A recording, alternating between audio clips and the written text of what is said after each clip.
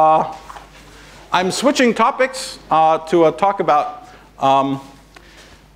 what is hopefully, very likely, the most important experimental discovery in our subject in the last 30 years, at least in particle physics. This is obviously the very likely discovery of the Higgs, perhaps likely discovery of the Higgs at the LHC. And just as a little logistical thing, I will talk about this. I guess whoever is interested in continuing to hear about the story that we got to at the end of last time, I guess we'll go back to that after this is done. The experimentalist may leave. The experimentalist should certainly leave because you will probably not talk to me again if you keep right. So okay. So this famous seminar at CERN, for which I must say I was extremely proud of our field for how the experimental talks were given. It was really great. With the sort of eyes of the world on CERN, it could not have been a better, at least in my opinion, it could not have been a better illustration of what a fantastic field we have and what a dedicated and how hard it is to discover the truth and how careful you've got to be and how long it takes, but that it can eventually happen. I think it was very inspiring, not just to the outside world, even to us. So I want to briefly talk about some of the implications of this discovery. And of course, the zeroth order point is that we're finally in a very data-rich era in fundamental physics. And actually, it's a little bit to the theme of my lectures here. The most obvious sense in which we're in an incredible era of data is all the experimental data that's starting to pour out of the LHC.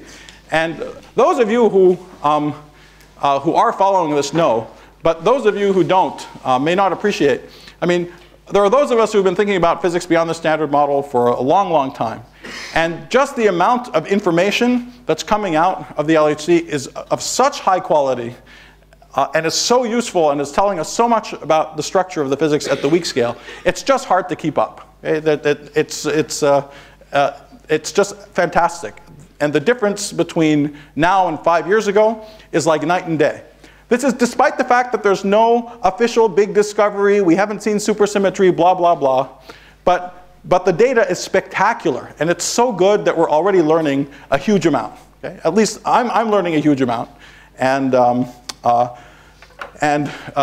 seeing some hint of the Higgs at the end of 2011 is the cherry on top of a wonderful pie. What I want to do is talk about what some of those implications are. There's another sense, but this is the theme of some of the rest of my lectures and many of the other lectures in the school, which is also, I think, very exciting, although unrelated to this, is that we're also in an era of a huge amount of theoretical data, in the sense that all these wonderful explorations in all these different directions of what's going on just in the structure of good old-fashioned quantum field theory is, I think, a real way of the future for theoretical physics. It's a way of thinking about and learning very deep things about things we ultimately care about, the nature of space-time and perhaps even the nature of quantum mechanics, but in a way that isn't speculative. You're mining and understanding the structures that are there under our feet, and you know when you're screwing up, you can check your results, and there's an ocean of data about good old-fashioned quantum field theory there that needs to be understood and organized better. So that's been a lot of the theme of many of the other lectures in the school, the other lectures that I've given so far. But I think this is what's so exciting to me about the period that we're in, is that there's just amazing amounts of data on all fronts. But of course, this lecture is all going to be about the implications of having the Higgs at 125 GeV. Now, there's all the usual caveats about this. We're supposed to be ultra conservative and not declare victory until it's been seen at 5 sigma by both experiments. And that's fine, but I can tell you that my gut feeling, and the gut feeling of many of my friends, is that I would say with more than 90% confidence, it's been seen, and it's going to be there in this neighborhood around 125 GeV. And what that really means, these numbers are meaningless, what it really means is that it's my default that that's what's been seen until proven otherwise, which may well happen, but I think the most fruitful thing to do with this wonderful piece of information is to take it seriously, imagine that it's correct, see what it would imply, and if it turns out to be wrong, I would be surprised, but I think it's the best attitude to take right now. So whining and complaining never gets anyone anywhere, so you try to do something positive at any time. I think we got something positive, and it's worthwhile taking it seriously. Okay, so what are the most zeroth order implications? No, this is a very important point. It's not a joke, okay? This is a very, very important point. The fact that we've seen a Higgs at 125 GeV is the triumph of weak coupling. Okay? That means that strong dynamics as an explanation for electroweak symmetry is dead. Okay? Many people thought it was dead before, but not everyone thought it was dead. And I think it's just dead. We've seen a weakly coupled Higgs. Okay? This is, I think, incredibly important. It is unfortunate that the way we teach the standard model, and the way we teach electroweak symmetry breaking to graduate students, is to make the Higgs look like the boring thing, and make other things, other mechanisms to break electroweak symmetry, the exciting thing. It's exactly the other way around. Okay? This is why I would have, and I've been saying this, people who know me know that I've been saying this for years and years, I would be depressed as hell if it was strong dynamics for electroweak symmetry breaking. I would feel like I wasted 20 years of my life thinking about physics at the weak scale if it turned out to be strongly coupled electroweak symmetry breaking. Okay? The reason is that that's what we've seen over and over and over and over again everywhere else in nature before. Okay? Everywhere else in nature before, when we've had a large hierarchy of scales, it's been the same explanation over and over again. Marginal coupling, dimensional transmutation, generated an exponentially large scale, done. Okay? We have never seen before, in a state of nature, this effective field theory of a weakly coupled light scalar. We've never seen it before, in a state of nature. Where have we seen it before? The only time we've seen it before is close to phase transitions, where someone from the outside, an experimentalist, has fine-tuned the system to be close to a phase transition. Okay? That's the only situation we've seen this before, but in a normal state of nature, we don't see it. What we see instead over and over again is dimensional transmutation, strong coupling, large scales generated. That's how superconductors work, that's how QCD works. Every other example that we're familiar with, that's how large hierarchies are generated. So one of the big knocks against particle physics to me when I was a kid was, who the heck cares? You go, you discover more particles. It's like peeling back layers of an onion, layer after layer after layer. You spend 30 years, you peel back one more layer, you find one more effective theory. Our condensed matter friends get to play with thousands of effective theories. They get to engineer them and screw around. We have to spend billions of dollars and then wait 30 years and we go one more layer. This is not a way to spend one's life. This was my feeling. And so right around when I personally entered grad school was when LEP started making strongly coupled explanations of electroweak symmetry breaking look very implausible from precision electroweak constraints, never mind all the difficulties from flavor and so on beforehand. Okay? But that played, for me personally, a huge role into going into particle physics, because it was very shocking. It was very shocking that we seemed to have some direct evidence for something not like what we'd ever seen before. In fact, this boring weakly coupled scalar is the most exciting thing that we could have found, because we've never seen it before in nature. We've never seen it before in a state of nature. Okay? People often wonder, why should we be so lucky as to discover something as incredible and radical as supersymmetry? Okay? And I don't know why we should be so lucky, but the hint for it is that there's something unlike anything we've seen before in electroweak symmetry breaking. Beforehand, only indirectly through precision constraints, now finally through the actual observation of a light weakly coupled Higgs. And as I said, we've never seen it before. The only other time we've seen something like this is this situation.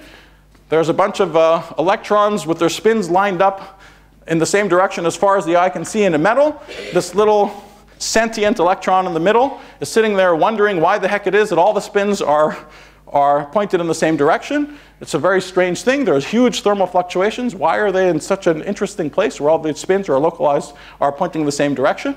And the answer on the outside is that there is somebody on the outside who's twiddling the dials and arranging it to be in this. Okay? So that's the only time before we've seen this in nature. And now we're finally seeing, we don't know it's that for sure, but we're finally seeing that kind of theory show up. Okay? So that's why it's so dramatic and interesting. And in fact, this has been this fact that the only time this has been seen before is in cases where there's fine-tuning, is a reflection of the famous hierarchy problem. And the hierarchy problem has been the central motivation for there being physics above our head at the TeV scale. There's lots of other motivations, gauge coupling unification, well, supersymmetry, dark matter, all this sort of stuff. None of that requires particles at the hundreds of GeV scale. Okay? Even WIMP dark matter does not require particles at the hundreds of GeV scale. The so-called WIMP miracle, that the particles are at the TeV scale, the WIMP miracle is the following. If you have a particle, let's say we have just take a simple thing, an electroweak doublet. Okay? Just a simple particle that couples, that interacts with W's and Z's.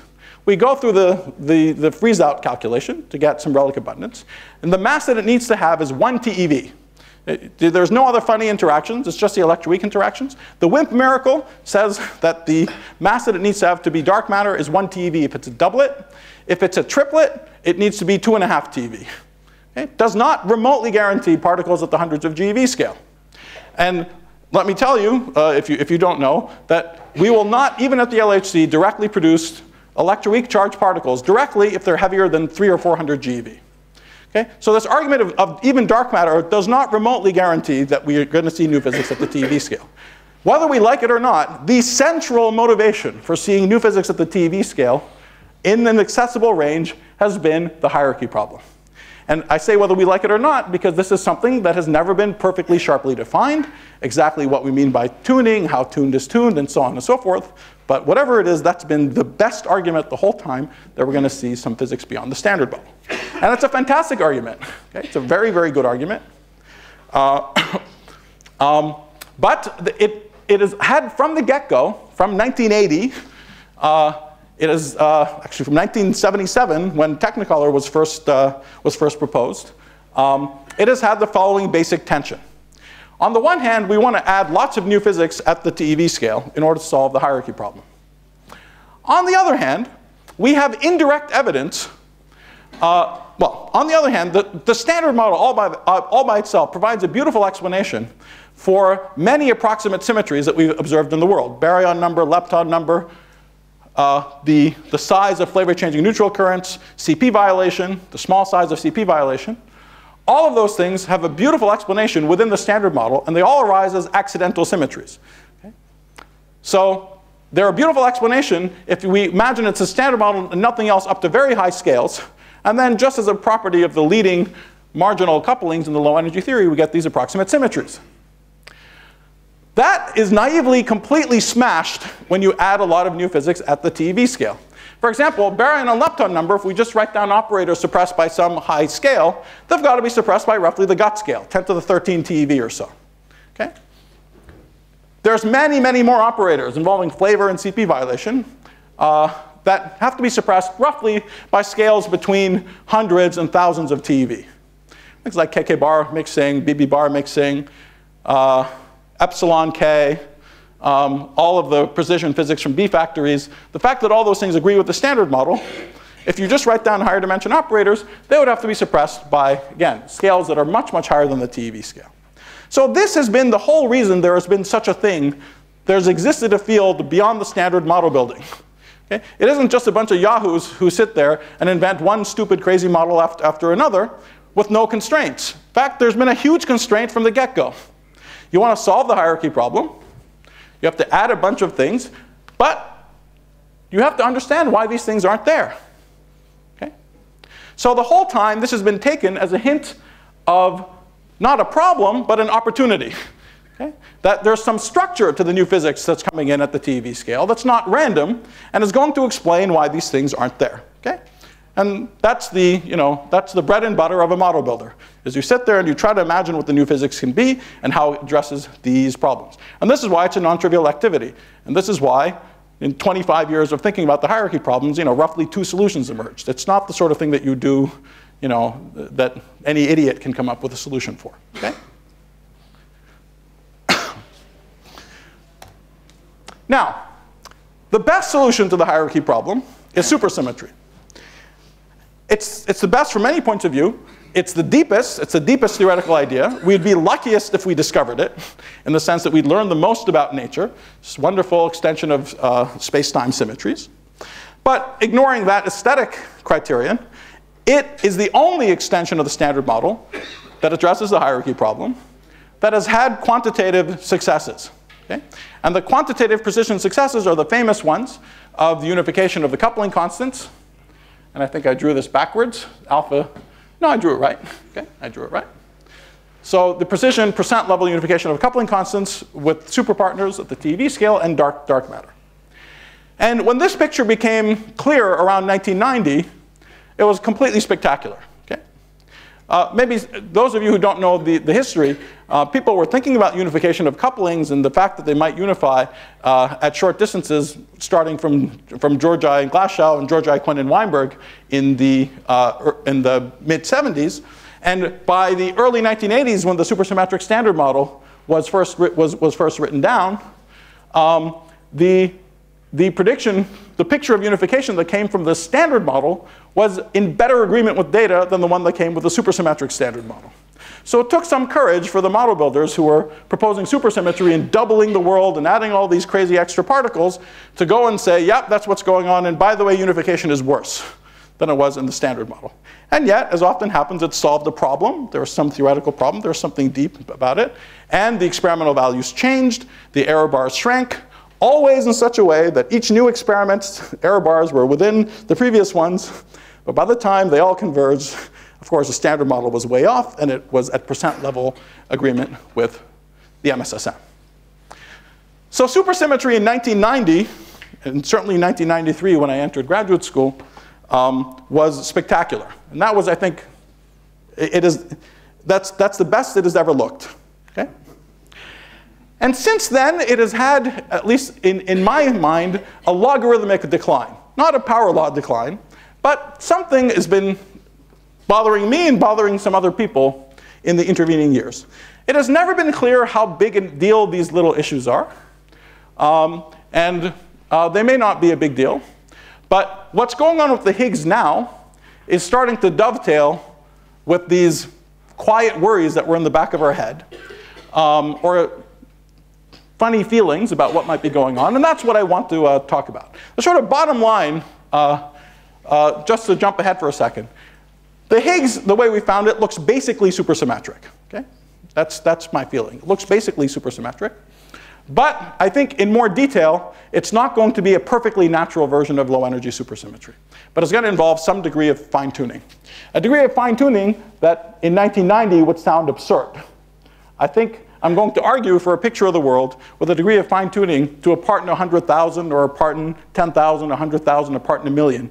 That level of fine-tuning, which might have sounded absurd 20 years ago, but I think is more reasonable now from a theoretical point of view, from a number of other points of view, and I want to talk about that. So the 0th order, it looks supersymmetric. 1st order, it's not. At least the picture I'm going to talk about is going to be one where it's not perfectly natural, and I'll talk about what some of the implications are. I should say this is a lot of what I'm talking about is a review of some ideas that a number of people thought about, but I thought about together with Savas Dimopoulos back in 2004, going under the general rubric of what's called split supersymmetry. And the idea of split supersymmetry, in my view, and I think in the view of a lot of people, has gained more support if the Higgs mass is at 125 GeV. It's in a perfectly nice location from that point of view, and it's in a less nice location from a standard point of view. But I'll also talk about how things could work out from the standard point of view as well. This is not really a polemical talk. I just want to tell you the sort of different options I see for what this might mean in a supersymmetric picture of the world.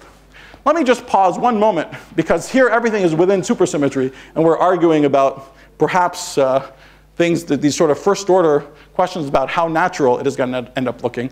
Before moving on, I just want to make a quick comment about other classes of theories. Okay? So strong dynamics is dead, thank God. But there are other classes of theories where, for example, it's strong dynamics at 5 or 10 TeV, but the Higgs comes out as composite, either as a pseudo-Goldstone boson or even more special versions of pseudo-Goldstone bosons called little Higgses, and so on. The first class of these ideas, where it's literally a pseudo-Goldstone boson, is in huge trouble with 125 GeV Higgs. Okay? It was really already in a fair amount of trouble with 115 GeV Higgs. It was hard to get it that heavy. Okay?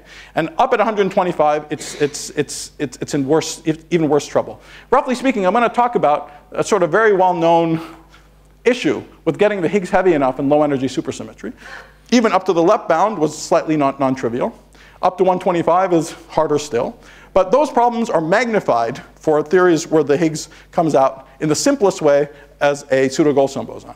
The reason is in those theories, the only way that Higgs picks up any kind of potential at all is through its coupling to the top quark. Its coupling to the top quark, on the one hand, if you don't do anything special with no special theoretical structure like the little Higgs structure, that coupling on the one hand, as a power law, as a quadratic divergence, generates a mass, but only logarithmically generates a quartic coupling by the renormalization group. And so in order to get the Higgs heavy enough, you have to make the log bigger and bigger, but then the power divergence is getting worse and worse. So already 115 GeV Higgs was causing the simplest versions of these Higgs pseudo-Goldstone boson theories, fine-tuning at a worse level than we were somewhat worried about with supersymmetry. And it's even worse still up at 125. Of course, since people had run into this trouble, they invented already a second version of these theories where the potential was dominated by ultraviolet interactions with heavy particles up in the UV. The problem there is that in those cases, the Higgs naturally wants to be 200 GeV or 300 GeV. Okay? The peculiar thing about 125 is that it's so close to the Z mass. Right? It's so close to the neighborhood it needs to be for low energy supersymmetry. But at this detailed level, it's off a little bit. It's heavier a little bit. So the composite theories undershoot or overshoot. Theories with Higgs as a pseudo-Goldstone boson naturally undershoot or overshoot. So while, again, it's not a theorem, to my mind, had the Higgs been 250, it would have looked pretty nicely like a composite Higgs to me. 125 does not look like it, basically at all. Okay? So I really think we're talking, at least in my own mind, and I say this as a person who's worked on all these kinds of theories before. Okay? So I'm being ecumenical, right? It just looks like either the standard model or some version of supersymmetry. What we're debating, in my mind, is, in the supersymmetric context, how natural it is going to look. Okay? So here is the review of what started this logarithmic decline. And this is something which is referred to in many different ways, and there's a number of related problems. Oh, there's no pointer. Oh, well, I'll just use my hand. There's a number of related problems that goes into the general rubric of what's called the little hierarchy problem. As I said, there's a number of related aspects of this problem, but let me say what I think the most serious version of this problem actually is. In other words, often this problem is presented as something like supersymmetry is this much fine-tuned. It's, getting low-energy supersymmetry to work is already fine-tuned at the 3% level, 5% level, 10% level, 1% level. Intelligent people should never have this discussion about how tuned is and this and that. Okay? But in fact, I prefer to think of it not in some quantified tuning sense, but in a more parametric sense. Low-energy supersymmetry could have, and in many people's minds reasonably should have, looked quite a bit different than it seems been observed already a long time ago. Okay? And let me tell you the argument.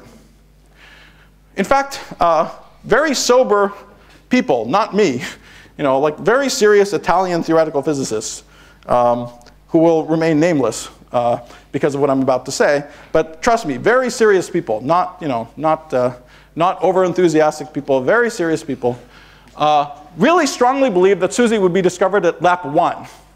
This particular theorist that I'm thinking about actually told a number of his students that if SUSY was not discovered at lap 1, he'd cut off his right testicle. Okay? I don't think he went through with it, but he really believed it. Okay? This is not John Ellis, it's not Gordy Kane, okay? You know, like, so, okay? So it's, right, that's right. I know I said that, but I just want to make sure, okay? You can maybe start guessing who it is, but anyway, but this is the reason people had this thought.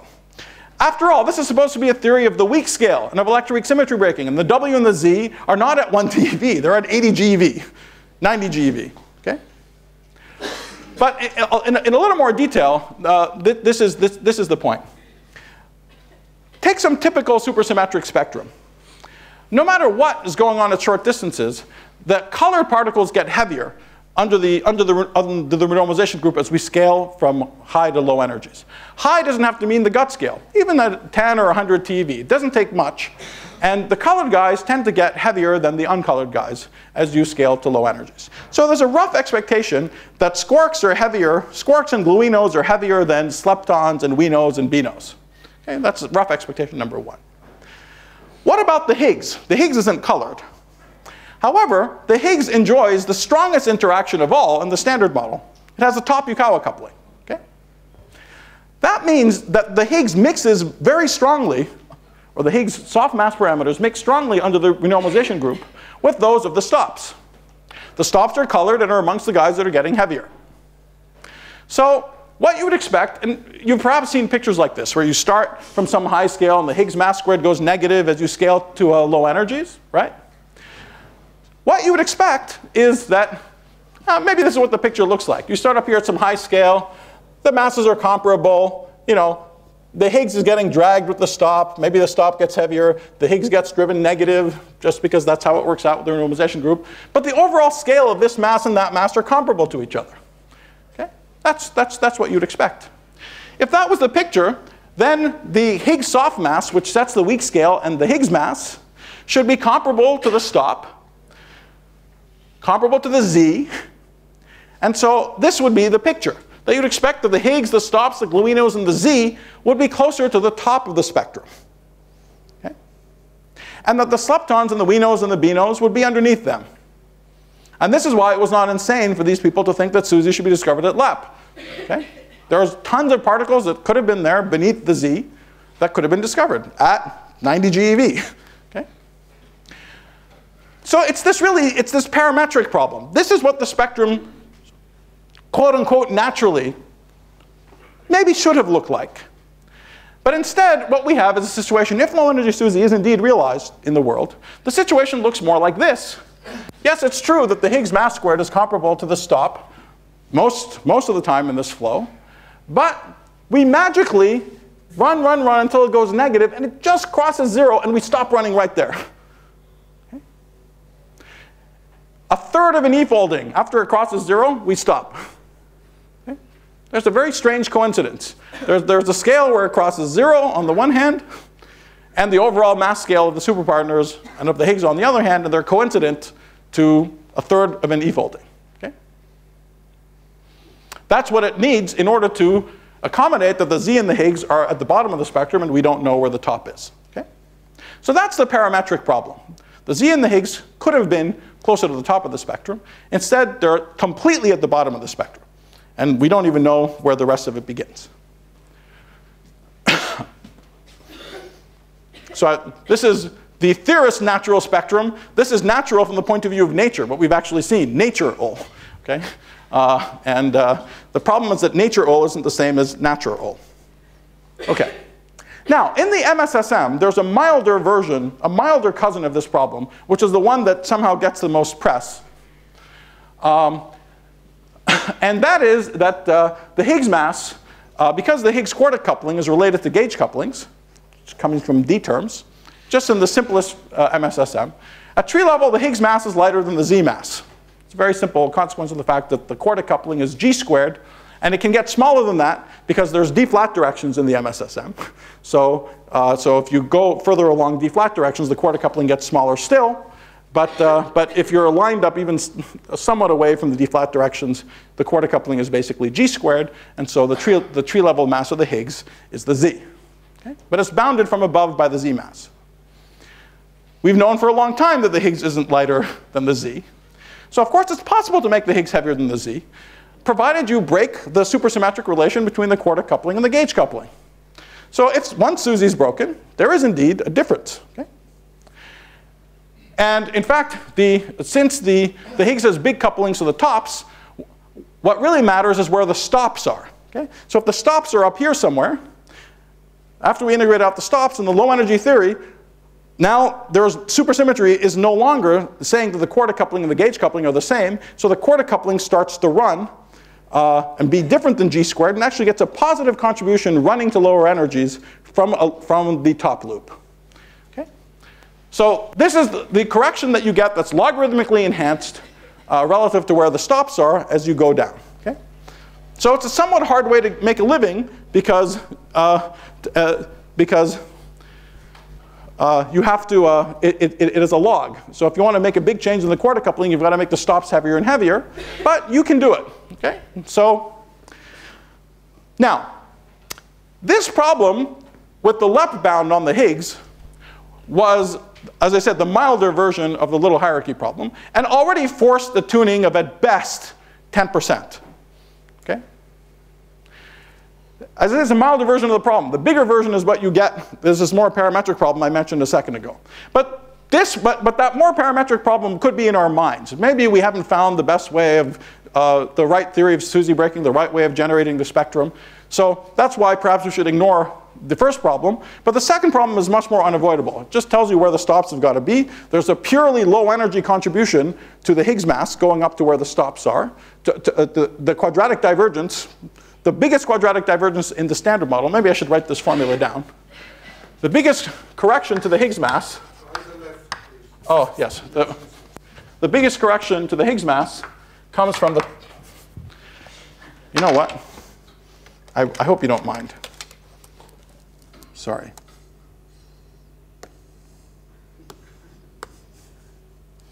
The biggest correction to the Higgs mass comes from a loop of the top,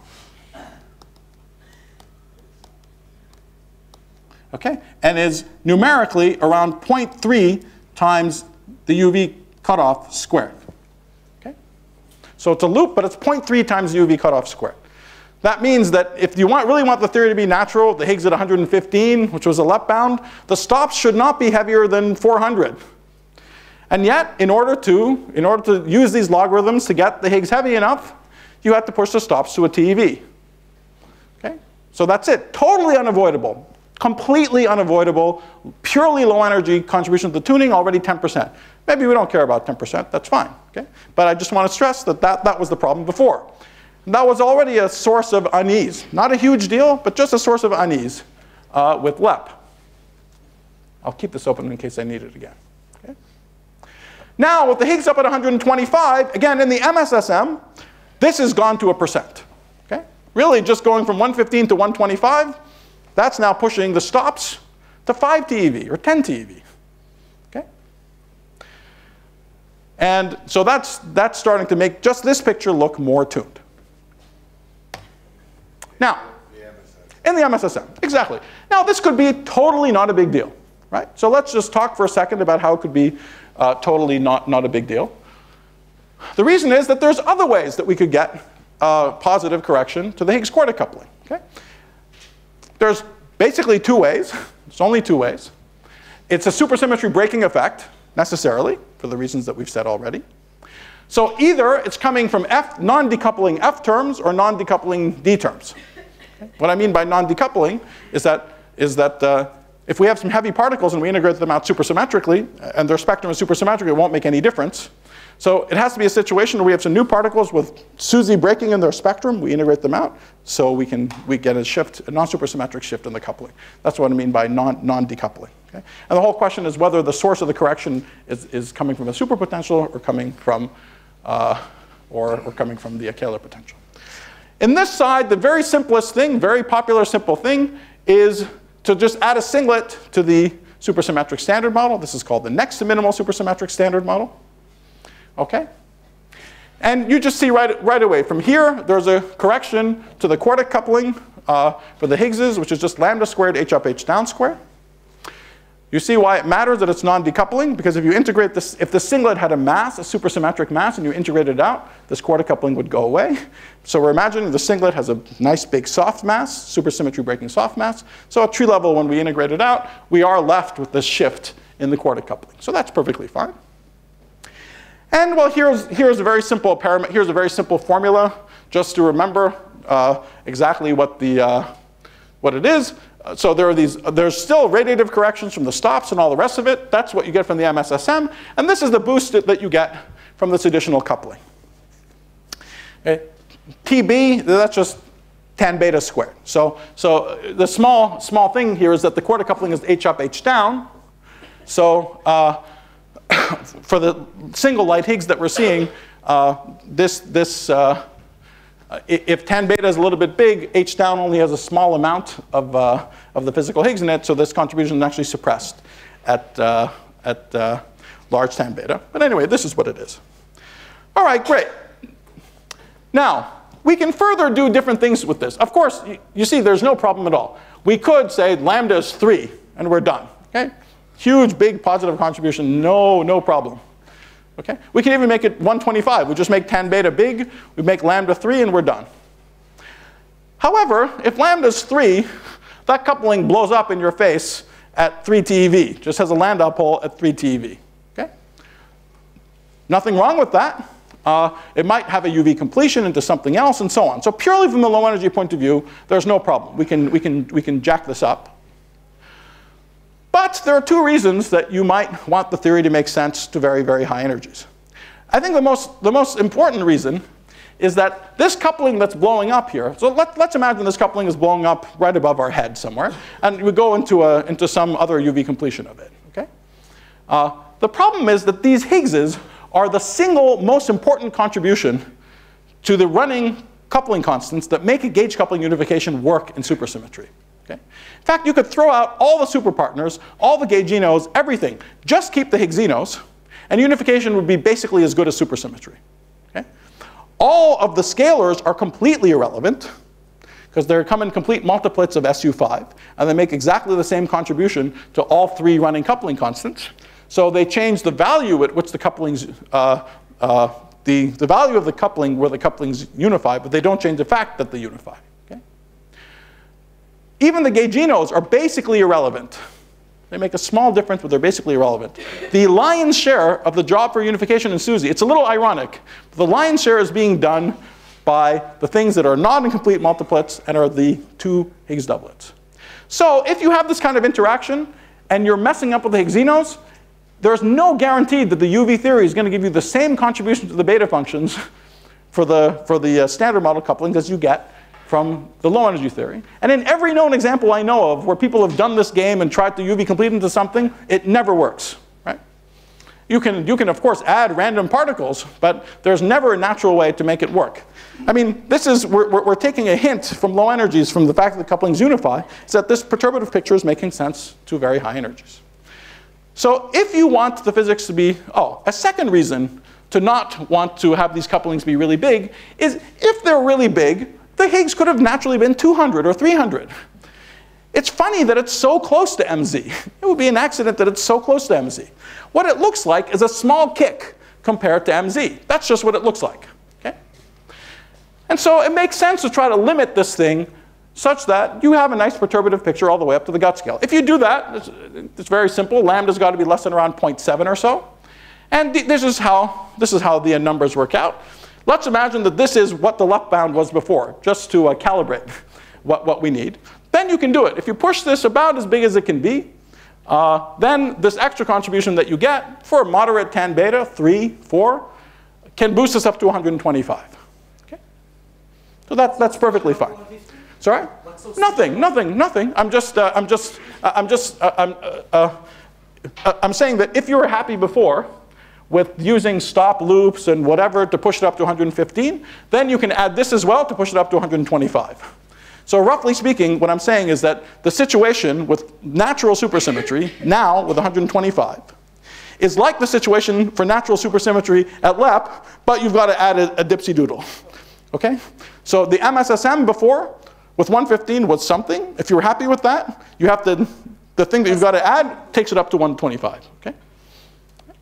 Now, the other situation is equally simple. The other way of doing it is equally simple. By the way, none of this is rocket science. This is all completely trivial. There's thousands of papers on it that have been written from the 1980s, 90s, 50 of them after the seminars came out. But these are all these are exercises my graduate students could do in half a day. Okay, so there's nothing to any of this. They're all obvious points, but I'm just reviewing obvious things. The other thing that you can do is take the MSSM and add a non-decoupling D term. The simplest way to do that is to just imagine that some U1 survives from very high energies. In fact, they're very nice U1s that can survive from high energies. Any combination of U1 B minus L and U1 hypercharge is anomaly free, if we imagine that we have right-handed neutrinos down at low scales. Of course, if we do that, we have to assume that the neutrino masses are not Majorana, that they're Dirac. But that's fine. We can generate them after B minus L is broken. If you're in love with the seesaw relation for neutrino masses as being indicative of some correct kind of physics happening near the gut scale, there's even natural classes of theories where that parametrics works out in exactly the same way. So this is not such a bad thing. It's a totally reasonable thing to imagine that some U1 survives from high scales. And in fact, it's very natural for that U1 to actually be a non-trivial combination of B minus L and hypercharge. The reason is that B and L are not UV things. B and L are a property of the infrared standard model. And so if you take any gut, SO10, bigger things, E6 and so on, the natural U1s that are spat out at low energies are linear combinations of B minus L and hypercharge. I'm picking one of my favorite ones, the U1X of SO10. This is the generator that in 5x5 in the notation where the generators are 5x5 matrices with each entry being a little 2x2 antisymmetric matrix is 0, 0, 0, AA. Okay? That generator. Okay, anyway, so if you have that, then, and again, if it's broken by SUSY breaking dynamics, then we get a shift in the Higgs mass squared. We get a new contribution to its D term, which is the G squared mz squared, which is G squared. Sorry. And so this is what it is. I'm just normalizing it relative to the coupling to the Z. That's what the formula is. Once again, the size of the boost that you get is limited because this U1 is running and getting freer and freer as we go to low energies. So we can't make the G too big without the U1 hitting a Landau pole at high scales. Sorry, the important point about this being a combination of B minus L and hypercharge, I should have said, is that the Higgses are charged under it. The Higgs is not charged under B minus L, but it is charged under a combination of U1 of B minus L and hypercharge. So if we want to avoid this U1 hitting a Landau pole as we go to high scales, this G is limited at low energies. Once again, it turns out that this ratio can be about a half at low energies, no problem. And the numbers turn out almost identical to this case. Okay? If we put that to 115 and we make that about as big as it can be consistent with perturbativity up to the gut scale, it's about as big as it needs to be to take it up to 125. So these are both, I think, totally reasonable, totally fine. Could well be the way the world is. I would really love it if this was true, by the way. That would be even better than this. Somehow I've never liked this so much. But this is wonderful. If this is going on, we'll discover a Z prime. Okay? And first of all, there will be a Z prime. The Z prime should be around 2.5 TeV, 1 to 3 TeV. I can tell you in detail later. So there should be a Z prime around 1 to 3 TeV. Be copiously produced.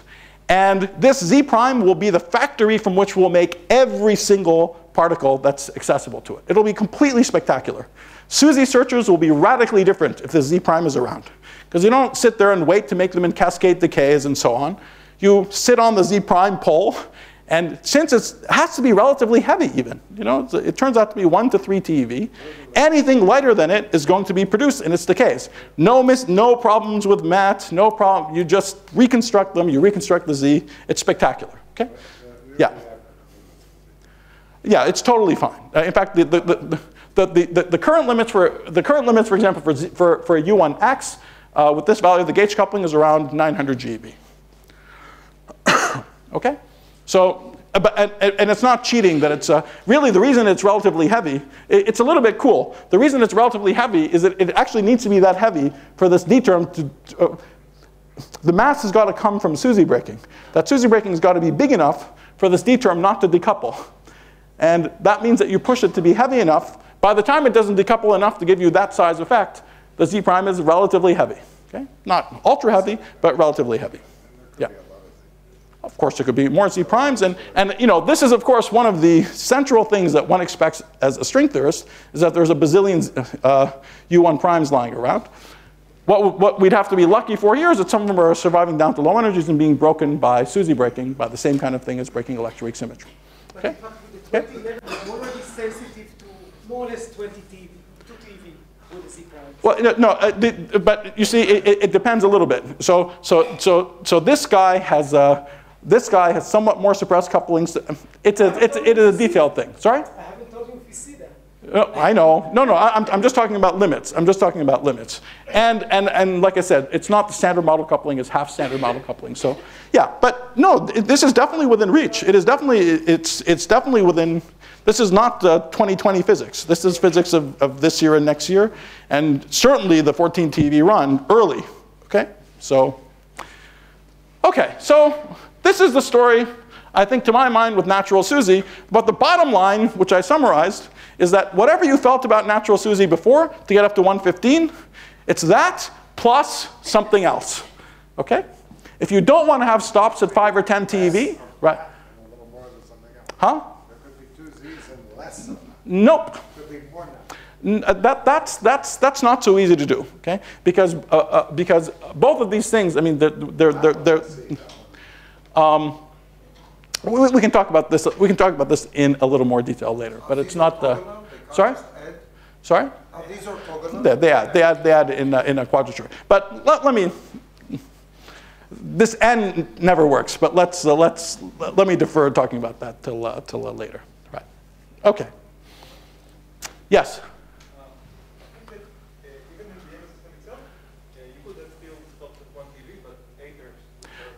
The reason I'm not talking about that is that is a horribly tuned scenario. You see, people. So let me comment on this because there may be people who know about this in the audience. In the MSSM, it's what I told you. You integrate out the stops and then you run down to low energies. Now, just integrating the stops gives you a threshold correction at the size of the stops, and then you get a logarithmically enhanced piece as you go down to low energies. The log piece, just living off the log piece, you need 10 TeV stops, 5 TeV stops to get up to 125. So what people do is say, we'll make the threshold correction bigger. Now, what they do is, so how do you make the threshold correction bigger? You can only make the threshold correction big when the A terms are large. Okay? Now, even making the A terms large does not do it all by itself. It's not just saying they're big. Okay? They've got to be really big, and not just really big, but really big at a specific value. There's a curve. I forgot. Okay, so since Zohar asked, I will. Oh, shoot, what happened? Hold on. Sorry. Yeah, let me do that for a sec. Okay, so we have so here it is, Zohar. Okay, so we have things that look like this with A terms here, and also things where so this is something that goes like A over m stop to the 4th with 4 A terms. Okay, and there's also a contribution that goes with the quartic coupling that's already there that goes like G squared. So there's a piece that goes like G squared A over m stop squared. And there's a relative minus sign between these terms, and I think there's a 12th or something. Okay? There's some factor. There's a 6 here somewhere. Okay? There's some factor here. Okay? So you see, even as a function of A over m top, it gets bigger and then it gets smaller. So you've got to choose a very special value. It's something that's called maximal mixing, which is when A over m stop is root 6. Root 6. This is a huge A term. The dimensional size of the A term is huge. That means that it's making an even bigger quadratic divergence contribution to the Higgs mass than the top was already. So yes, the whole reason you want to use the A terms to crank things up is say, oh, it's great, I'm keeping the stop at 1 TeV, that's fine, and I make the Higgs heavier. The only reason we thought stop at 1 TeV was okay was the size of the quadratic divergence, but we're making that worse by making the A term so big. That's a huge A term. That's a contribution that's 6 times larger than the usual top-Yukawa coupling. That's why it's not a panacea, okay? So there's not much of a difference between keeping the stops at 1 TeV and having A terms of √6 and having the stops at 4 TeV in small A terms. Okay? And the second point is just from many theoretical points of view that I'm sure you know well, theories with big A terms just suck. Okay, so that's, yeah. Yes?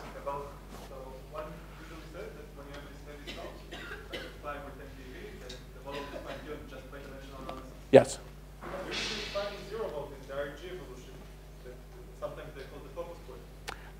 I don't want to talk about it. This focus point is complete bullshit. So we can talk about it later, but it's really complete BS. So if you want, I can talk about it now.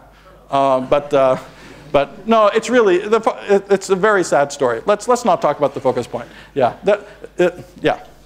there's no zero mode. There's no, it's wonderful. Let me not say, huh?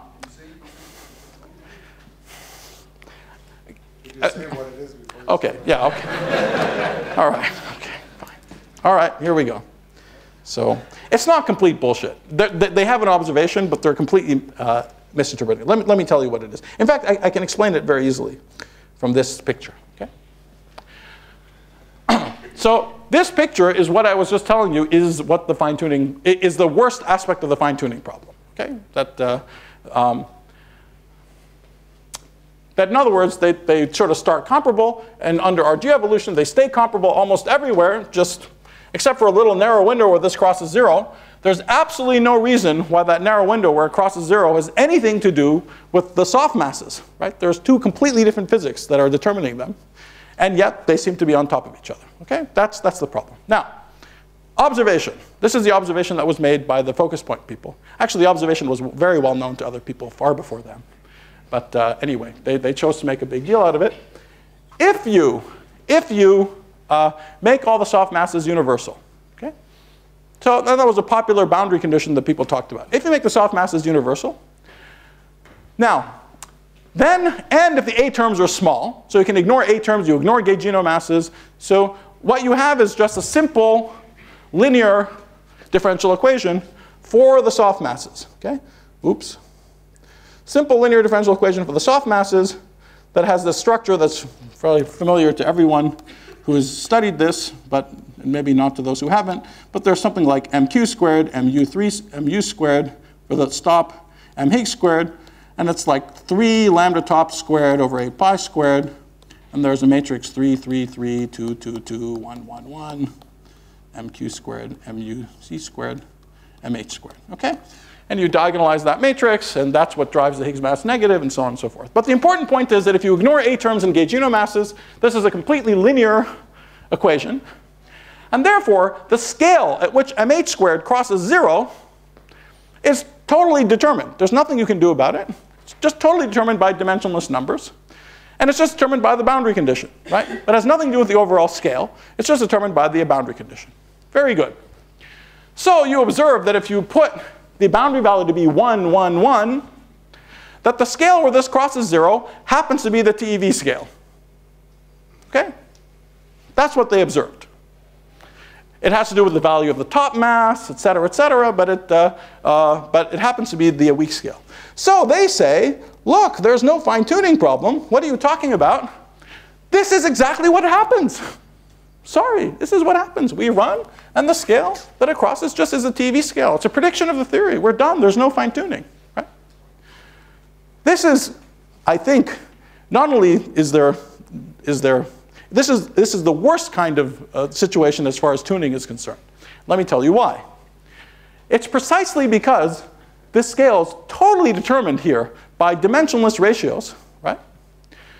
It has nothing whatsoever to do with the scale of, overall scale of the soft masses. It's not even tangentially related. You can't even imagine a relation between them. So what you have to do if you want to believe this picture is you have to believe the following. On the one hand, there's some physics that generates the boundary condition 1, 1, 1. And yeah, it's just true that it generates the scale of crossing, which is the TeV scale. On the other hand, you have to believe that the dynamics that break SUSY, transmits, mediates, the scale of breaking, all of that happens to also generate, out of the blue, for no reason, exactly the same scale. Okay? So that's the very definition of tuning. It's the worst kind of tuning. It's the worst in the sense that you can't even imagine a dynamical mechanism that might relate them in this context. In other theories, you might imagine dynamical mechanisms that relate them, but here you can't even imagine it by construction. They're making the whole point that that scale has nothing to do with the overall scale of the soft masses. Okay? So that's what focus point is. But let me say something more about focus point. Let me say something more about it. Just one more thing. For this whole picture to work, the A terms have got to be small. The A terms must be small. And so it's very hard to get the Higgs above 115. In fact, focus point already was having difficulty with the Higgs at 115. Higgs at 125 is very big trouble for focus point SUSY. Okay? Really very big trouble for it. There was a paper that came out by focus point advocates right after the Higgs mass that said that it's spectacular in agreement with focus point SUSY. And I don't know how they could say this. If you look at the plots in their paper, you will see they have contours of what the Higgs mass are, and the 125 GeV line is nowhere on their plots. Okay? So I invite you to look at the paper and decide for yourself how natural and wonderful a theory it is. Okay? And it's really because the A terms are small. It's a really good, beautiful prediction that the Higgs should have been 115 or lighter. 125 is big trouble for focus point. Did that answer your question, Zohar? Okay. All right. So, how am I doing for time? Really badly. When did I start? Eliezer? How much do you need? Maybe 15 minutes. Okay. All right. Now, let me make another quick comment about this. And this is all of this back and forth about what looks natural and not is very besides the point. Here's the really important thing to be looking out for. Which is, if we do have these mechanisms that are jacking up the Higgs mass, it is not unlikely that there will be reasonable deviations in the properties of the Higgs compared to the standard model. For example, so first let me make a general comment. Let's say we have a 20% deviation in any of these couplings. Higgs to BB bar, Higgs to TT bar, Higgs to WWZZ. If we, on the one hand, if we have that size deviation, then we could get deviations in sigma times branching ratio compared to the standard model at the up to factor of 1.5 to 2 level. Okay? So that's a reasonable, pretty big size effect. A pretty big size effect can arise from a relatively modest suppression of these couplings. For example, if we suppress the couplings to BB bar to 70% of the standard model value, we increase all the sigma times branching ratios for everything that's been seen so far, including vector boson fusion, which is something interesting to look for. We increase all of those by a factor of 2. Okay? So this relatively modest change in the couplings can have a really sizable impact on the sigma times branching ratios, on the one hand.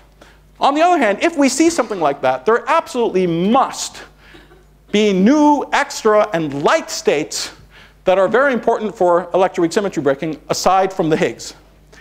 And if we see anything like that, in other words, if we see any deviation in sigma times branching ratio compared to the standard model for the Higgs, game over. There's absolutely necessarily other light scalars around. There's definitely a natural theory right around the corner. Whether or not we see squarks or superpartners or anything next year, if by the end of next year there's really strong evidence for sigma times branching ratio deviation at the factor of 1.5 to 2 level, that's it. There's most certainly some natural theory there. We'll just find it soon enough, right? Sorry? Of course, that's right. So this is in one direction. If we see a deviation, definitely naturalness is correct. We cannot just be the standard model, obviously. And furthermore, the point is that if you're imagining fine-tuning the Higgs down for any reason, any anthropic reason, any crazy reason, fine-tuning a second scalar down to be light is just insane. Okay? So there's no reason for that to happen. So any deviation like that is just lights out, game over, and it's a very strong push in the direction of some of the things that I was talking about. And this is really quite quantitative. So for example, let's say we talk about it in the context of this NMSSM. If we get a 20%, a 30% deviation in this coupling, really directly tells you that there's got to be, that the second Higgs doublet has got to be lighter than 230 GeV. Okay? So it's just a it can't be 500. There's just a number there. Nothing you can do about it. Okay? So that's, I think, very, very exciting. And that's one thing that whatever's happening with SUSY searches, whatever, obviously we're going to be measuring the heck out of the Higgs, it's sigma times branching ratio, and any evidence for deviation is deliriously exciting. Okay? Okay.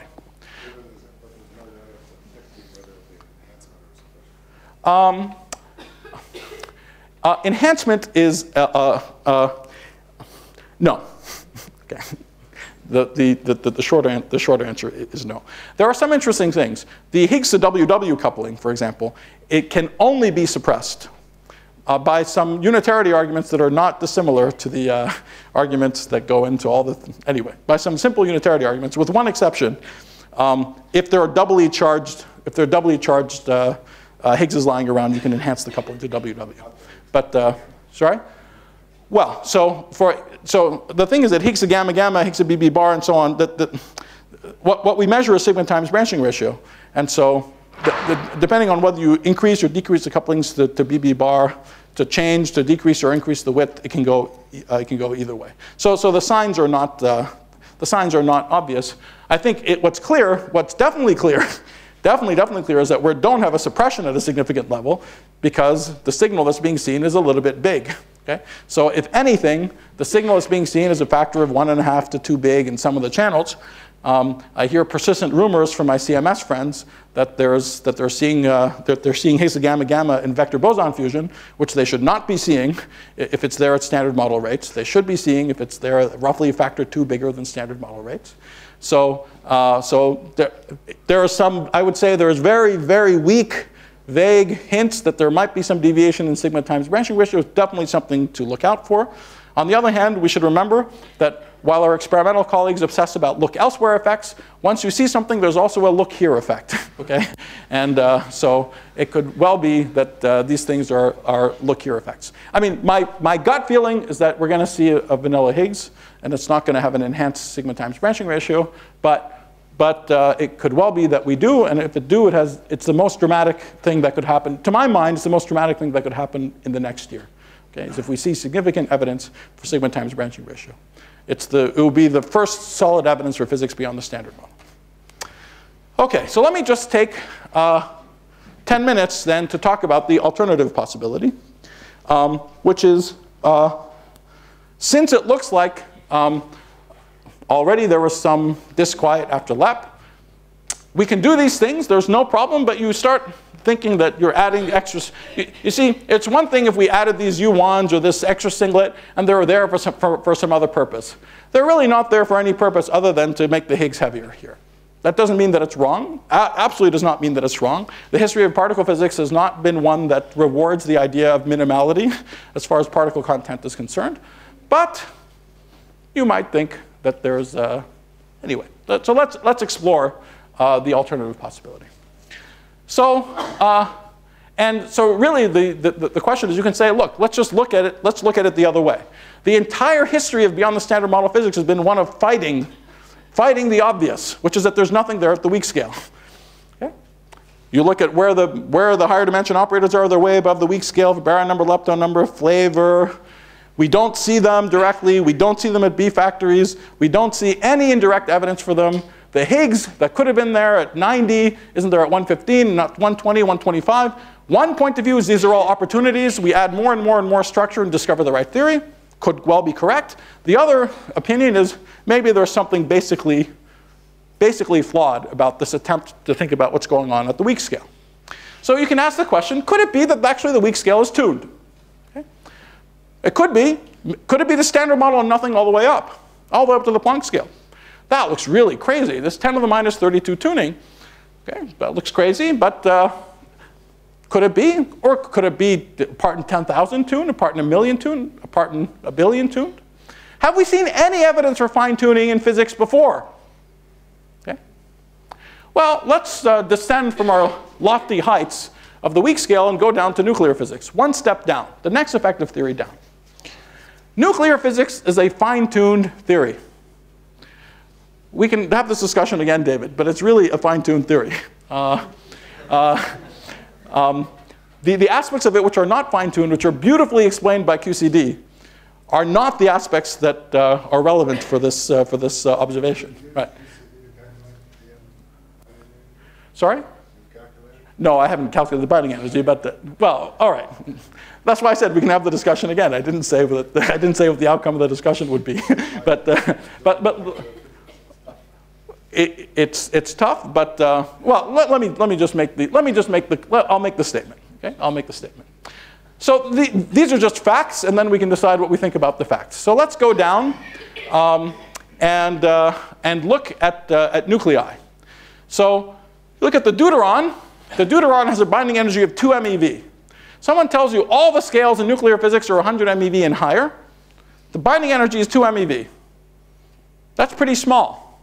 Why is it 2 MeV? It's because there's a roughly 5% cancellation between the kinetic and potential energies of the neutron and proton in that potential well. So there's a 1 in 20 tuning there, roughly, naively. Now here's something much more dramatic. Take 2 neutrons. 2 neutrons are not bound. This is why nuclear physics is complicated, at least if you're a naive person. When you're first learning it, you say, oh, I can figure all this out. Let me just figure out what. And then you say, well, it's so weird. Why are these things bound, those things not bound? There's no pattern until you start getting complicated nuclei, right?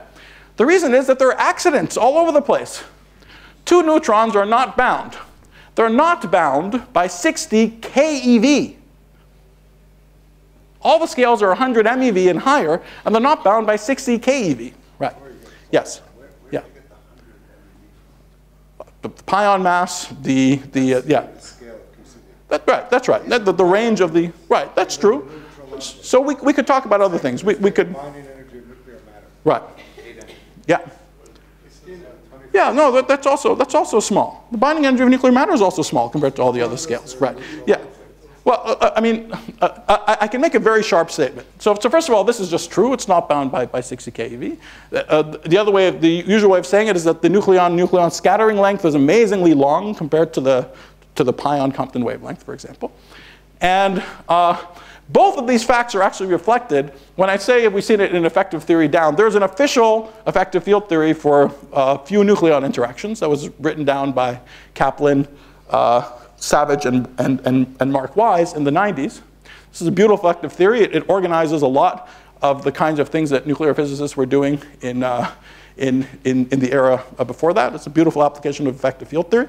This effective field theory has 2 4 fermion operators that describe essentially the 2 different isospin channels for the nucleon interactions. Both of these 4 fermion operators are fine-tuned in this effective theory, officially. They're fine-tuned, one at around that much, one at around that much to be close to ultraviolet fixed points. Okay, that's what it takes. No, but as you said, these could be cancellations between numbers which are not fine-tuned. Well, I don't know what that means. All I know is that if I imagine varying the up and down quark, and this is really the important point, these things are definitely strongly affected by up and down quark masses. They're not a property of QCD proper. Okay, so it seems to me that the next effective theory down, we see some indication that involving electroweak parameters, there's some kind of tuning. Electroweak parameters are determining these things, not pure QCD. And you vary the electroweak parameters, these things will change. Now, David, you're right that no one has sat down and done the official computation for how these things vary as a function of m up and m down. But it's hard to imagine. It is hard to imagine that these. It's hard for me to imagine that these big corrections come out. And as I said, in the actual effective theory, you have to fine-tune coefficients to be close. So then you'd have to say that when you match that effective theory, something magical happens and makes it and puts them close to the fixed points. Yes. Yeah. I was thinking for a long time, so maybe not answer. Is it conceivable that there is a time change in the up and down masses, tiny change? Yes. Set this interaction that is to infinity, and you get essentially some sort of quantum mechanics space. I've thought about this some too. Maybe we could discuss it a little more later. There are certainly some interesting, there are certainly many, maybe just in interest of time, if we could have this discussion. I've thought about this problem a lot, so we can have this discussion later. Right. Yeah. Yes. Yes. Yeah.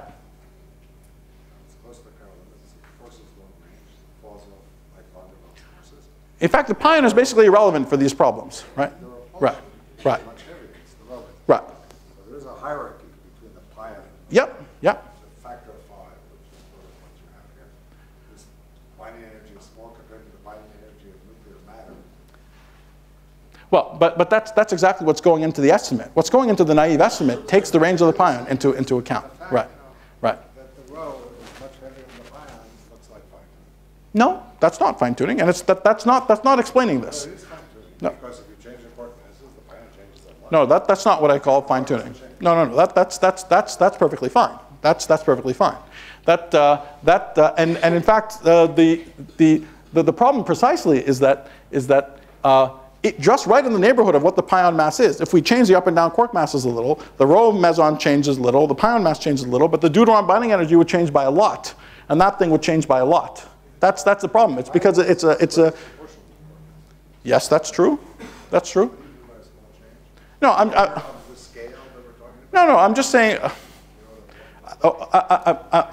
Yeah. It's true, no one knows. That's right. But there's a very simple model for that. You know, I don't want to get into a very detailed discussion of how tuned this is and how we do the computation. I'm very happy to do it, but I'm just pointing out that the simple physical understanding. I mean, it's just literally true. The kinetic and potential energies here are canceling to 5%. You could say we'll come up with some good understanding for why they cancel to a 5%. Okay, here they're not canceling, but they're not canceling by like a part in 1,000. Okay, right. Well, it's roughly physical because it's a pretty decent non-relativistic bound state. So it's right. Small changes in the quark masses. Yes. This binding energy would change. Yes. This That is the claim. Yes. The energy will vanish. Yes. MEV of what? Of the masses of the quarks. That's a small change. No, I mean that's a That's a factor of 10 to 50. Yeah, right. And that will. Well, of course, but that's enormous. No, but okay. So Just to understand, yes. the metaphor, are you thinking of the Higgs as a bound state? No. I'm making a different comment. No. I'm making a different comment. I'm saying that each one of these things, there seems to be some cancellations, some kind of tuning occurs in nuclear physics. There are other things which occur, which are related to the fact that atoms exist. You know, all sorts of other things which happen. You know, all these well-known things. You make the Higgs valve a little heavier. You have nothing but hydrogen. Things get, you know. So that there's all the other arguments. But I didn't even want to talk about them. I just want to say, even not saying the word anthropic once, you just look at the numbers. You look at what you see, and certainly on the surface, it looks like there are cancellations, some kind of cancellations involving where electroweak parameters are playing an important role. Okay. Now you can ask something else. You can ask, do these things? Is there any anthropic reason for these things? Is there any reason this thing might happen? There may or may not be, and that's another discussion that we could have. But it's not germane for the rest of the argument. What I really want to say is this: to the extent that you take these things as a hint for tuning, or even the arguments about the existence of atoms for a hint for tuning, it is not a hint for tuning at the 10 to the minus 30 level. It's not a hint for tuning at the 10 to the minus 20 level, but it may be a hint for tuning at a part in 100, a part in 1,000, a part in 10,000 level. Okay? I want to claim that unless you come up with some real explanation for why both of these things are fine, then it looks like there is something which is this level, but not a massive level of tuning. So that's all I wanted to take out of this argument. Of course, there is this, and there's all the arguments about this that we could be having, that the notion of naturalness is under great pressure from the cosmological constant. But again, I don't want to have that discussion. I really want to say that just these little circumstantial things have been pointing at a more moderate, but still, nonetheless, existent level of tuning. And again, I didn't even mention all the other ones that 5 years ago when I was lecturing at this school and we had similar arguments, I mentioned. I'm not even mentioning them, okay? The existence of atoms and all the rest of them, okay? Yes? Nuclear physicists, I think, explain the smallness of the binding energy by an almost cancellation between the exchange of an omega. Yes, that's just what we're saying. That's right. But that cancellation is an accident. Nothing is nothing. Well, again, on the face of it, there's no symmetry that says this coupling is that coupling and so on. That's exactly what I'm saying. Yeah, the pion is irrelevant to this discussion. The pion is irrelevant. The pion is irrelevant to nuclear binding. So it's yeah. Okay. So now I want to talk about the scenario that we talked about back in 2004. And first I want to just say it from the top down. So the idea is that its nature is still supersymmetric down at the gut scale, but that it's broken in such a way that the scalars are heavy. The supersymmetric scalars are heavy. And the way we originally talked about it, it was hundreds of TeV or higher. We even imagined the hundreds of TeV scale was the low end of what we talked about. We imagined they might be even higher, while the fermions are light. Okay?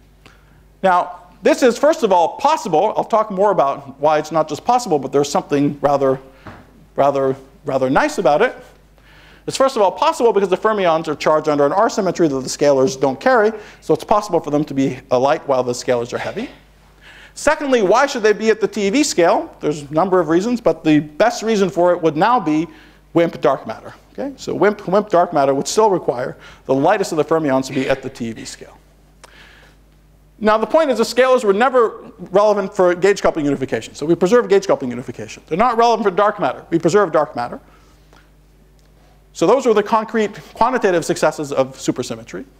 But in one shot, we don't have any flavor problem. No CP problem, no moduli problem. All the phenomenological problems of SUSY are gone if you push the scalars even to 1,000 TeV and above. And that's it. It's tuned. It's very fine-tuned. Okay? If the scalars are at 100 TeV, it's fine-tuned to a part in 10,000 or a part in 100,000. We're talking about fine-tunings in this neighborhood of a part in 10,000, a part in 100,000, a part in a million. Okay? And maybe there's a reason for that tuning. Maybe it has to do with the A word. Maybe it has to do with something else. But regardless, this is a concrete theory. It's a concrete proposal. It has concrete predictions. Okay? And so it preserves these things, but doesn't have those problems. And so what you could still hope to look for and find are the fermions. EDMs, actually EDMs are very nice. EDMs are, normally, that's why I said no CP. EDMs normally come in at 1 loop and are 100 times too big. With just the fermions light, EDMs arise at 2 loops and are fine, and actually are interesting and could be looked for and are in the neighborhood of the of current experimental bounds. And you should know that EDMs are a fantastic experimental frontier. There's a number of groups that have proposals to and are doing experiments that might improve the limits on the electron-electric dipole moment by a factor of 10 or 100. Dave DeMille's group at Yale was chugging along very nicely for a while. He ran into some systematic problems, but he's teamed up with some friends at Harvard, and I suspect they will make some progress. And I'm very excited to see what they'll see. So EDMs are a huge experimental frontier. It's really worth watching for this reason. So thank you for reminding me of that. Okay, so that's the proposed spectrum. Now I want to say a few things from the top down. I'm sorry I'm going so long. I'll really wrap it up soon, Eliezer. So this kind of one-loop splitting between gauginos and scalars, just from the top down, was there really a... Oh, so now let's imagine the most moderate version of this picture, with a sort of a loop factor splitting between scalars and gauginos. This kind of spectrum, just from the top down, has been a fairly ubiquitous feature of SUSY breaking models for a long time. In fact, the very first theories of SUSY breaking that people ever wrote down had this feature. And the reason is obvious. You've got to do more to get the gauginos a mass. You've got to break an R symmetry as well. Okay? Whereas you don't have to get the scalars a mass. So just from the top down, that's something simple that SUSY breaking theories typically do. They don't have to, but they typically do. The modern guise of this is to just imagine that we have SUSY breaking in a hidden sector. Okay? Then if that happens, but there's no special arrangements made for there to be singlets in the hidden sector and couplings and so on. If you just do that, then the gaugino masses can only arise through something called anomaly mediation. And they're a loop factor down from the gravitino mass. But there's no reason for the scalars not to be just right up with where the gravitinos are. Okay? In fact, exactly when people wrote down the theories of anomaly mediation, there were two groups. There was a CERN group and there was Randall and Sundram. Both of them discovered this fact, or pointed out this fact. The CERN group had this and was very embarrassed by it. Okay? Randall and Sundram discovered this clever mechanism of sequestering, which made everyone more degenerate, which made the scalars and the gauginos comparable. It had a problem. The leptons were tachyonic. They had negative mass squares for the leptons. But people flocked to that picture, even though it had this obvious problem in your face, the leptons are tachyonic. Oh, we can fix that. It's not a problem, it's an opportunity, right? We can fix that. While on the other side, it's like, oh, poor CERN guys, they just missed this more clever idea. Too bad for them, okay? So once again, not a problem, but an opportunity. But I want to say this thing is what SUSY breaking theories in a hidden sector with no special arrangements for singlets, and it just wants to do. Okay? Now, so I want to repeat this spectrum then, 100 TeV scalars, TeV fermions, which would involve a tuning of a part in 100,000 to a part in a million, is, I will say polemically, is what SUSY breaking models want to do. It's what they've been telling us what they want to do for 20 years. We haven't let them do it. We want them to do something else. So the alternative is just let them. Let them do what they want to do and see what happens. What is the consequence? Okay. This is the consequence. So this is the prediction that was made. The predictions were made right back. Of course, these things are all trivial, as I said. They were made right back when these models were first written down. But people have refined them since. This was a prediction that this was the computation was done at the requisite two-loop accuracy by Giudice and Strumia back in September. And so, as a function of where the superpartners are, this is the prediction for the Higgs mass, okay, on the vertical axis. Okay, so here's 10 TeV, here's a million. There's 1,000 TeV, okay, and the band here is what 125 GeV Higgs wants. Okay? So you see that if we have this kind of picture, 100 TeVs in the middle here, so 10 to 1,000, the Higgs wants to be near 125 GeV. Okay? That was, as I said, that was a prediction right from the get-go. We said in our paper the Higgs should be 120 GeV or heavier. So that was already dangerous. There was all the hints that there was 115 GeV Higgs at LAP and so on. We said it should be 120 GeV or heavier. It's where it's perfectly nice spot here. These different contours depend on tan beta. So if tan beta is moderate, where it's sitting down here, perfectly nice spot. If you want to go all the way up to around 1,000, tan beta has got to be very close to 1. That's the sort of bottom line here, which means that the quartic at the high scale has got to be pretty close to 0. So I think this is why I find the 125 GeV number so interesting from this point of view. It tells you on the one hand the scalars want to be heavy, but they can't be too heavy. So it's not some super duper radical version of this picture with a million TeV scalars and 10 to the 20 fine tuning. It's forcing you into this pretty moderate, you know, 10 to 100, 10 to 1,000 TeV range. And 1,000, you even have to start talking about some reasons why the quartic coupling should be so close to 0. So to my mind, you know, 200 TeV stops, it's just perfect. All right, yes? What are the bands already? From what? No, I mean, of course, we have no idea what, I mean, here we're talking about very heavy, for the gluinos. Well, the bound on the squarks are roughly 1 TeV. So we're talking about, of course, the whole idea is that we're not going to see the squarks in this picture, right? So, yes? Where do the xenos have to be? Okay, very good. So this is, in this moderate neighborhood, they could either be light or heavy. It doesn't much change the unification picture, and it depends on your picture for what dark matter it wants to be. Okay, so they could be heavy, they could be light. 100 TeV. So really, I'll say a little bit about it in a second. I really have no idea why this is taking me so long. I'm sorry. Okay. Oh, so here's another view of exactly the same thing. I won't go through it. It just shows more exactly the same point. So to me, somewhat remarkably, I mean, I should say, in waiting for the Higgs results to come out, all the rumors a long time ago, for example, there was anyway, everything that seemed to favor a Higgs lighter than 120 was making me nervous for these theories, right? But 125 is just great. I'm very happy with it. And it points to the most moderate, if you want to take this picture seriously at all, it points to the most moderate version of it. Not the most radical version, but the most moderate version with scalars in this range, which is also the range of what SUSY theories want to do. Okay? Now, one of the smoking guns of this picture that we pointed out was that if the scalars are heavy, particularly the quarks are heavy, I mean, you could say, how will we know if the quarks are heavy? You know? So maybe we're lucky and we produce the gauginos, we produce the gluinos, we produce the Higgsinos. But how do we know this is a theory? How do we know it's not some random particles? How do we know the scalars are even there anywhere? How do we know that they're heavy? How do we know they're not right around the corner? We just missed them. They're at 60 eV, right?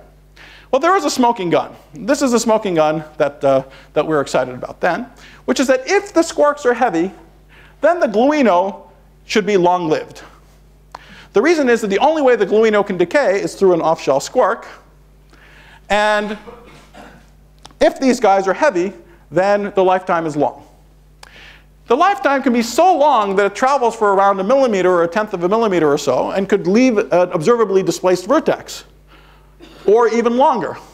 It could even do much more exotic things. If it really lived long, it could end up in the detector, get stuck, blow up, decay. All sorts of wonderful things could happen.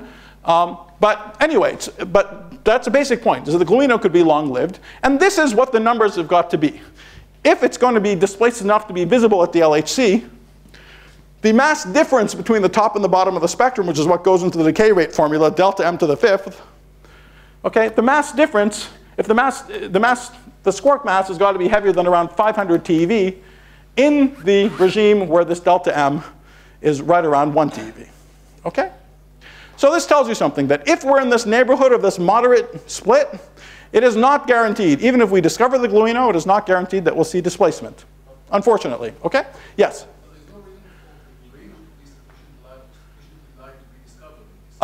That's what I'm coming to in just a moment, okay? That's just what I'm coming to in just a moment. You're absolutely correct, and I'm just coming to it in a moment, okay? But if it is discovered, this is what it would have to be. And the only important point I want to point out is it's not the mass of the gluino itself, it's the delta m, which is what matters for this argument, okay? So you might see it, you might not see it, but that's what it takes. So this is exactly the question. The obvious worry in this picture is what I mentioned at the beginning. The WIMP miracle could mean Higgsinos at 1 TeV or Winos at 3 TeV. If that's the bottom of the spectrum, forget it, right? That's the bottom of the spectrum. Typically in these theories, you know, especially in anomaly mediation, those of you who know, the bottom to top ratio is a factor of 9. It's huge. So absolutely forget it, okay? If this is, we won't ever see even fermionic superpartners. Actually, in this case, it's even worse than that. If the Higgsino is at 1 TeV, it'll eventually be seen in xenon in direct dark matter detection, if it's a dark matter. If it's a Winos 3 TeV, it won't even be seen at xenon. Okay? It's scattering off the nuclei, goes at 1 loop, and anyway, the cross section is too small, it won't even be seen at xenon. This is the true nightmare scenario. Okay? WIMP miracle, there is a WIMP there. It's at 3 TeV. We won't see it in direct detection. We won't see it at the LHC. That is the nightmare scenario. Okay? So possible. However, there's one ray of hope already, which I really like. Let's take the absolute nightmare. This absolute nightmare would have the Wino down there, the gluino 10 times heavier. So the gluino is at 30, and then the gravitino would already be at 3,000. That's starting to make the scalars too heavy. Remember, they want to be lighter than 1,000. They're being squeezed from both ends. So there are some arguments already against this most nightmare scenario. This starts getting things too heavy. Okay? But anyway, let's keep going. Now, there's two immediate comments I want to make about this that before saying what I want to say. First is that we could have a relic only constitute part of the dark matter, with the rest being, let's say, axions. And this sounds like a silly thing, but there's many good reasons that this might happen I could tell you about later. But this would obviously lower the bottom of the spectrum. Okay? So that's fine. A second point is that it might not be a thermal relic. Okay? In fact, especially in this sort of picture, there are naturally hundreds of TeV moduli lying around. These moduli normally cause moduli problems. But with all the scales much higher, the moduli problems aren't there anymore. The moduli tend to decay before Big Bang nucleosynthesis, so they don't screw up BBN. However, they still decay late enough that they wipe out the relic abundance that's generated from standard freeze-up. That just typically happens. Okay? Again, this has been known for a long time. But in the context specifically of these theories with a moderately split spectrum, this was studied by, it was the first project I gave my student Jared Kaplan. So he studied this problem in that context back in 2005, and he found a really interesting result. That the dark matter particles decay and they repopulate, the moduli decay and they repopulate dark matter, so that's where the dark matter really comes from, it's from the decay of the moduli. You would think there's no WIMP miracle anymore, there's no reason for them to be at a TeV, but it turns out, numerically, they need to be not only at a TeV, but even lighter. Okay? So, a few hundred GeV Winos are perfect, are just fine. They're not a relic, but they come from the decay of moduli. I should say that this is also something,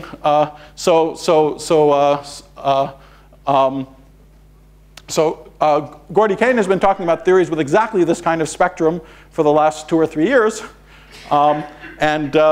He also has this point, all these things are, so as I said, this is a spectrum and a kind of thing that has shown up in many, many, many places. This particular point has been known for a long time, and this context was made by Jared already back in 2005. So it's interesting that it still favors TeV dark matter. So both of these things could lower the spectrum and things could be a lot better. But I want to continue to pursue, I want to take an attitude. The attitude I'm taking in this talk is just do the most vanilla possible thing from the point of view of not being clever, not model building, just let the theory do what it wants to do and see what happens. So I don't want to model build and worry about moduli. Let's just say it's a thermal relic and see what happens. So this is, I want to go back to the nightmare scenario, okay? So again, this is the nightmare scenario. That's what we said. The Wino could be, the Higgsino could be down here, the Wino above it somewhere, Gluino at 10. Yeah, yes. Considering you reached 2/3 of your talk. Oh, sorry, yeah. I measure it according to the slides. Yes, you shouldn't measure it according to the slides. I will literally be 5 more minutes. Then, okay. Or we can make a break and then continue. Oh, you mean just clap and continue? Yeah, okay, sure.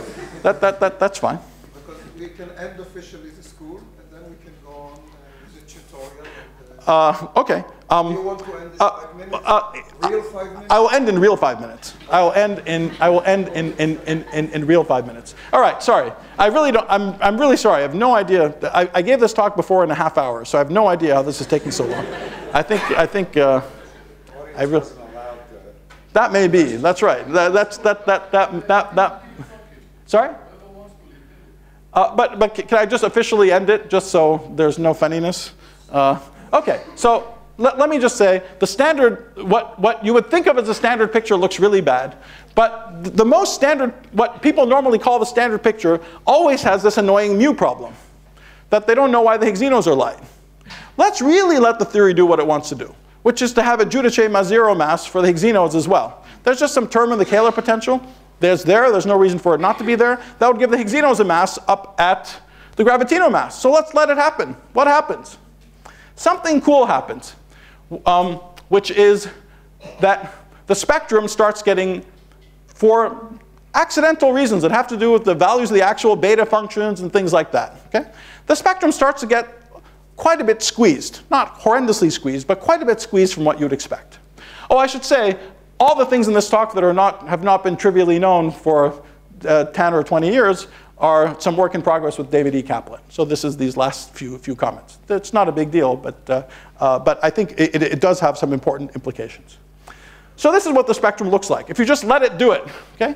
It gets squeezed, so it's like a factor of now 3 splitting between the top and the bottom of the spectrum, and not a factor of 9. That's still bad if the Wino is 2.5. I made it 3 there. Wino is 2.5, the Gluino is a 7.5. That's not so hot. Definitely not going to be seen at the 14 TeV LHC. May be seen at a 28 TeV LHC. Okay, so that's may well be seen at 28 TeV. So we can talk about that later. But certainly won't be seen at a 14 TeV LHC. Okay, so I'm not trying to paint a rosy picture or not. I just want to see what happens. Okay. But let's see. Now let's imagine up at the scale m3 halves, we might have other things lying around. There might be additional vector-like matter. We might have additional 5 + 5 bars. Okay? Those 5 + 5 bars, we don't want to have a mu problem for them. Everyone has a Giudice Mazero mass. Every vector-like thing around has a Giudice Mazero mass. And then things start getting a lot more interesting. The squeezing starts becoming more dramatic. for any number of messengers between 1 and 5, which is the maximum number you can have beyond which unification doesn't make sense, the spectrum gets really squeezed. And this is what it looks like. First of all, very often the gluino gets lighter than everyone else. Okay? So here's a picture. Okay? In some of these pictures, I'm floating whether the Higgsino is up there or not. Okay? But it doesn't much matter in detail. So anyway, this is one spectrum. Here's another spectrum. Actually, this case is very interesting. With 2 messengers, the Higgsino's up there, everyone up there, they really all turn out to be remarkably degenerate. Within hundreds of GeV. Even though the overall scale, within 200 GeV, even though the overall scale could be 2 or 3 TeV, they could even get a little more degenerate than that. And it's just, it's not particularly, I'm not saying horribly fine, but the splitting is fairly significant. Sorry, the compression is fairly significant. And this is what we found, that for any number of messengers, the ratio, as long as it's not 0, the splitting between the top and the bottom of the spectrum, regardless of where the Higgsinos are, never exceeds 2.5. So that's very encouraging. Okay? In this picture, even the nightmare scenario for what the bottom of the spectrum is will offer the ability to see certainly the colored partners eventually, even at 14 TeV. And the thing that I like the most is that in the cases where we get these happy accidents with this kind of splitting, with these particularly small splittings, although it doesn't have to be, I mean, this is a particularly extreme example, but the point is that even with the, let's say, the Wino and the Gluino at 2 or 2.5 TeV, the splitting is 200 GeV. Okay? And that means that we can see long-lived Gluinos again, basically over the whole range, if that happens, because it was delta M that entered the formula. Okay? So even if the scalar is 100 or 50 or 100 or 500, if the delta M is 200 or 300 GeV, then we're still in the regime where we should be looking for long-lived Gluinos. They're not long-lived to end up in the middle of the detector. They're decaying like a millimeter or a centimeter from the vertex. This is a very, very hard thing to look for. It's on no one's front burner right now for very good reasons, but we should be looking for it. So these are very, very interesting decays. They're not as easy as the most dramatic ones with the Gluinos getting stuck in the detector, but it's really something to look for, and I think, at least to my mind, it's back on the table. Even in the kind of more pessimistic sounding pictures for what might be happening. No, we're already looking at Yeah. things like 4 milliliters and so. No, I know, but this, well, we can talk a little more in detail, but the sort of 1/10 of a millimeter to a centimeter range is, especially if it goes as it can reasonably do to tops, is challenging, but very interesting. And should be dedicated to look for. I know some of it is being looked for, but that's the sort of thing that we're talking about. Okay. All right, and I should say this is all just in the direction of no cleverness, no extra structure, nothing. Just let it do what it wants to do. As I said, I'm not necessarily painting a rosy picture. It's not guaranteed. It could suck. But it definitely doesn't have to. The spectrum, once you start thinking even slightly more detail about what the physics up there might look like, and take it more seriously and actually write down reasonable theories and see what they want to do, you find that the spectrum is much, much more squeezed than people typically talk about. Okay, so, and there's the final comment is that the physics of flavor in this region of 10 to 1,000 TeV scalars is amazingly interesting. This would be a whole other 3-hour talk at the pace that I'm going. But let me just make a general comment. There's entirely new possibilities opened up for flavor physics. Not just signals, strange new signals that we don't normally talk about, for one thing. But also, from the top down, it's possible that the structure of the standard model fermion masses is actually dominated by what you would call SUSY slop. Integrating out the scalars in this 10 to 1,000 TeV range can actually radiatively generate a significant part of the standard model fermion mass hierarchy. That was a possibility. It was a possibility that was near and dear to my heart as a graduate student that I worked on very hard and never worked with natural SUSY. Because in that scenario, you're always, by the time you arranged to get large enough effects for the fermion masses, you were dead from flavor changing and neutral currents. However, the fermion mass effects are dimensionless. They just depend on ratios of scales, but the FCNCs decouple. And so if you imagine the scalars are up at 10 to 100 TeV, really whole new pictures for generating fermion masses become possible that we normally don't think about, and they're associated with extremely interesting experimental signals. For example, in a usual theory, no one would ever talk about seeing tau to E gamma before seeing tau to mu gamma. In this kind of theory, you could easily see tau to E gamma and never see tau to mu gamma. Okay? So there's patterns of flavor violation that both have a size that's interesting and a pattern that's very unusual. But anyway, that would be a whole other talk. But this is my conclusion. The Higgs in this regime at 0th order looks supersymmetric. At 1st order, we can still have a choice between pretty natural theories. What it was before with LEP plus 1 extra addition, perfectly fine. Or the scenario that I talked about here, which from my point of view I like because it's letting the top-down theory do the simplest thing it wants to do. And while we do these things and have things that we don't call tunings, like having an extra U1 and having a singlet and have these couplings what they are, we say those aren't tunings, but electroweak symmetry breaking is fine. Maybe from some bigger point of view. You see, here this isn't even some kind of landscape discussion that says whether you favor high scale or low scale SUSY breaking. It's all low energy SUSY. But it's a detailed difference between whether models of SUSY breaking do or don't generate gaugino masses at, comparable to scalar masses or one loop suppressed. And at that fine level of distinction, I don't know how to decide. I'm not even advocating one or the other. I'm just saying they're both interesting possibilities. Had the Higgs been at 115 or even at 120, this would look worse. Okay? But 125 is looking pretty good for this in its moderate. In its really moderate picture. And it's looking pretty good for that too. And nothing else is looking any good. That's the other really important point. Composite Higgs is, never mind Technicolor. These things, I think, this is really the supersymmetric neighborhood. Okay? And what I'm talking about at the end here are, sort of interfamily squabbles. But anyway, all right. So as I said, any deviation in sigma times branching curve for the Higgs would instantly demolish the picture of the second half of my talk. Definitely not moderate split SUSY, okay? A factor of 50% discrepancy in sigma times branching ratio, split SUSY is dead, dead, dead. Okay, so we don't need to, we see, of course, you see a single slepton or a single squark, it's dead as well. But I'm saying, even forgetting about that, just studying the properties of the Higgs could easily kill this idea just in the next year. Okay? So I don't know. Yeah.